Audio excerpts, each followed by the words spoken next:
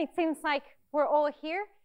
Welcome to the Department of Theatre, Film and Television, and welcome to the first AES event on gender equality, supporting the United Nations campaign called HeForShe to support gender equality. I spent the last few days wondering what I was going to tell you when I stood here and introduced the event.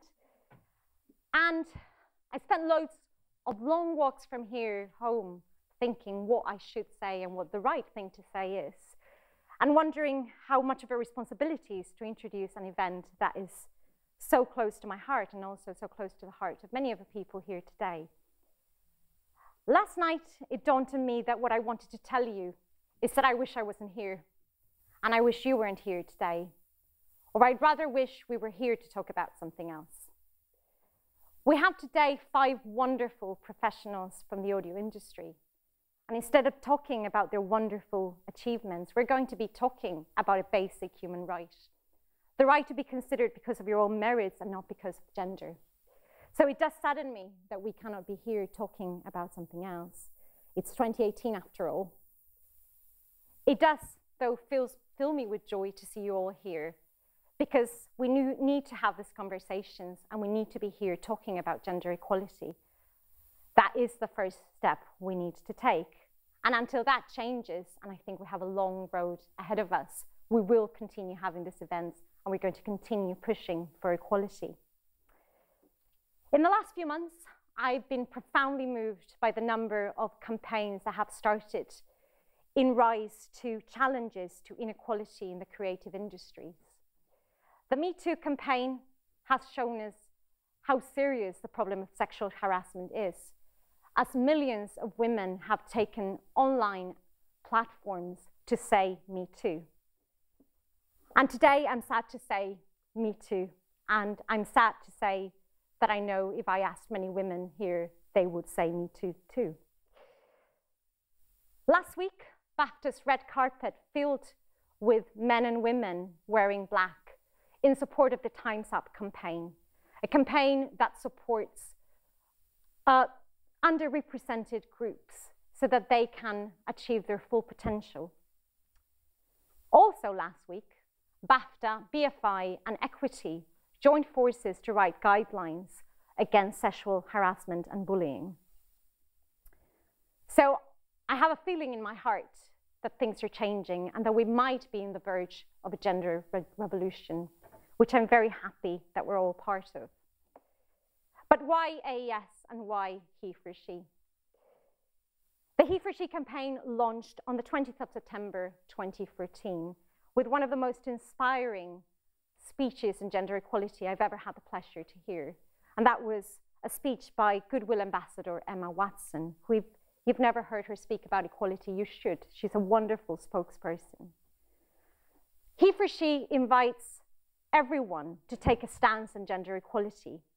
It invites everyone to recognize that gender issues are not a woman's problem, that they're everyone's problems, and puts men at the center of taking responsibility for gender equality. The AES only has 5% of female membership. So to me, having a campaign, supporting a campaign that invites men to support equality and speak up in support of their female colleagues is incredibly important. Charlie Slee, the past chair of the AES UK, and myself started working in supporting the HeForShe campaign in April last year.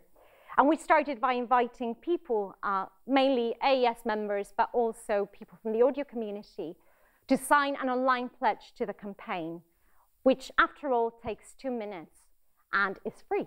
You go online, you write your name, your email address, and you get a thank you email for committing to gender equality. You wouldn't imagine how hard it is to get people to do something that's free, but requires entering your name and email address. And I do appreciate the very recent and wonderful efforts that our York AES Student Section is doing to support the campaign. So thank you very much for all the work you do to support us. But I have a confession to make.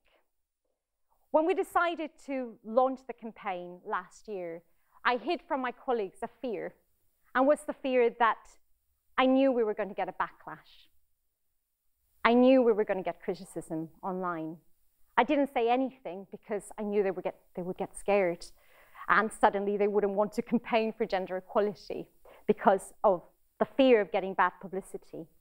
But we launched the campaign and there weren't any issues, so I put that fear at bay until the Sunday, 2nd of July. An email arrived at my inbox.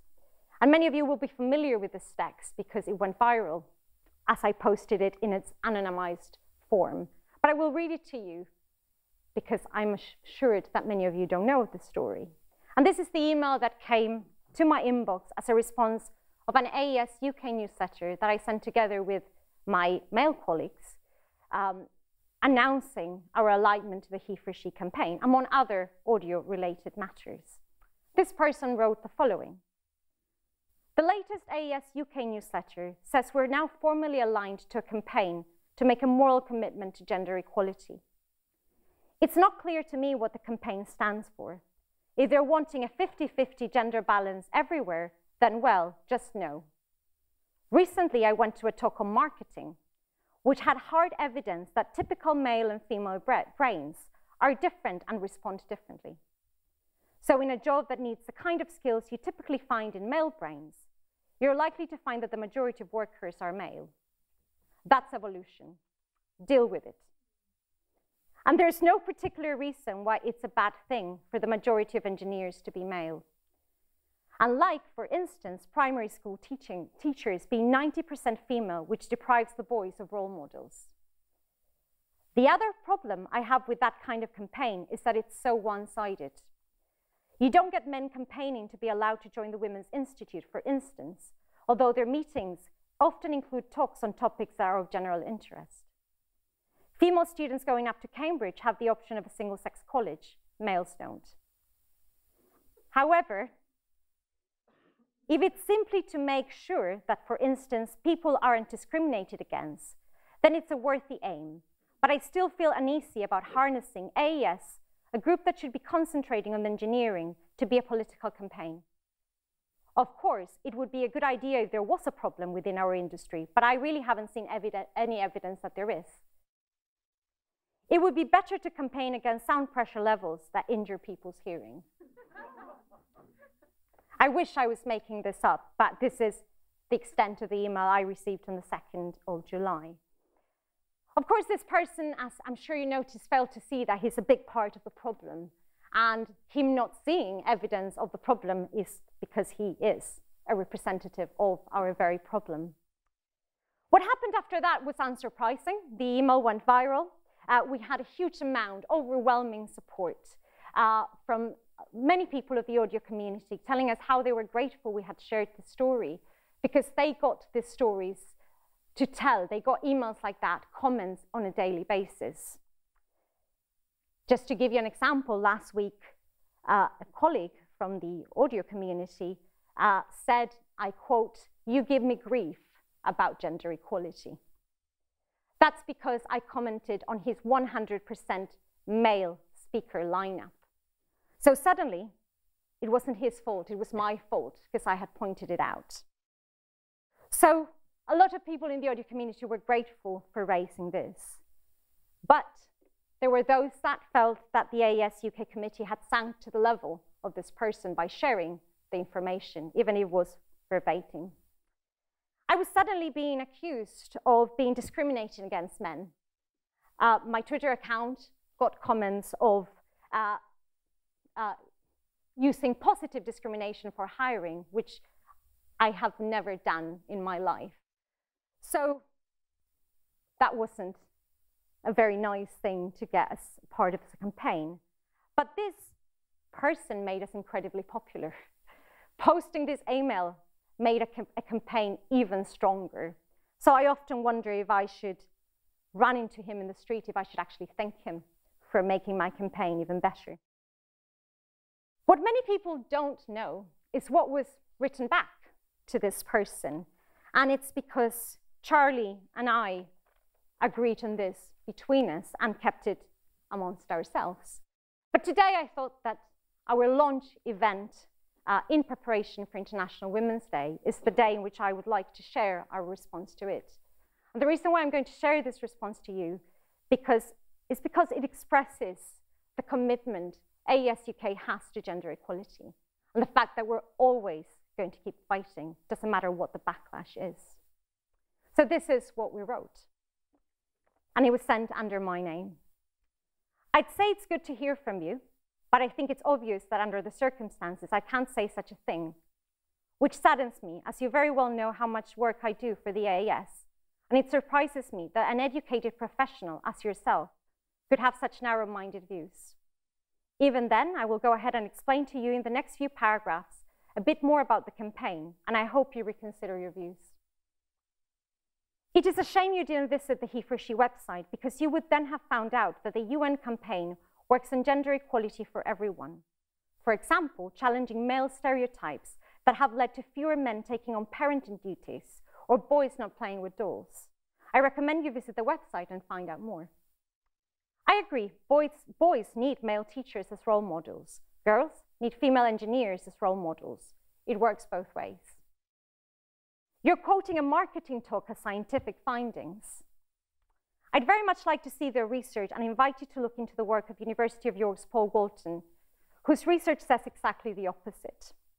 The arguments you're giving, or that were given to you in that marketing talk, very much resemble arguments used by people trying to defend racism.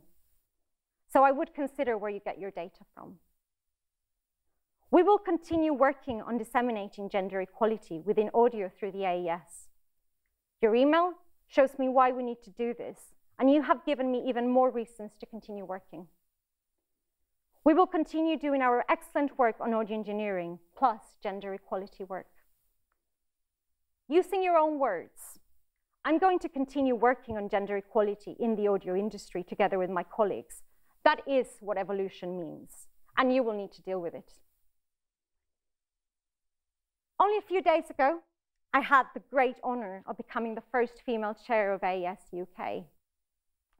And as the saying goes, with great power comes great responsibility. And I can assure you that the AES UK is fully committed to the cause. We're not paying lip service to the campaign. This is not about standing here and telling you how great gender equality is and then turning our back and doing something different in our actions. Our upcoming student event, Up Your Output, shows our commitment. People always tell me how difficult it is to have female engineers in event. I invite you to look at our speaker lineup and challenge those conceptions. We have a majority of female speakers from all sorts of paths of audio and careers, and we're incredibly proud that they're part of our event, and that this is part of a student and recent graduate event that is hopefully going to provide the role models we need. We have so far received 123 pledges to the campaign, which we're very grateful for. There's 900 AES UK members, so this tells me we need to do much, much more work. So if you haven't signed the HeForShe pledge, please do sign it and share it with us. We then share it through social media and ask other people to do the same. We're confident that our work on gender equality is making the audio industry better. The HeForShe campaign says, together we're going to change the world. And as cheesy as that might sound, I believe we are going to change together the world. Because after all, you're here in this talk, and we can do this together. Thank you very much for coming to the event.